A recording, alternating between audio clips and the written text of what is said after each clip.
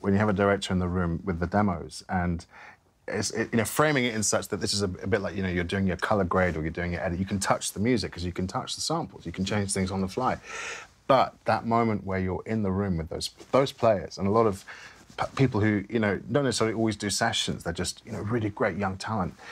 There's a kind of energy, I feel like, with the filmmakers where they feel like they're on set again sometimes, and they can actually reach out and touch the music and inject story just through performance in the same way they'd work with an actor. And that's a really amazing, wonderful thing, which I think means that orchestras will always be part of our culture in film music. Ben coming so from the world of, or having been so involved in the world of the orchestra, he'd actually booked some orchestra sessions on Blade Runner.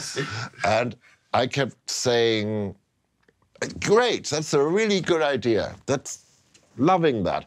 Let's just move them down a little bit. Let's just push the dates a little bit further. Like, yeah, it's right next to the dome. And then there'd be another cue that was totally electronic. And, oh, yeah, hang on, that's pretty good. Because we don't need an orchestra on that one. I ended up with one cue with a little bit of orchestra. Like, you know what?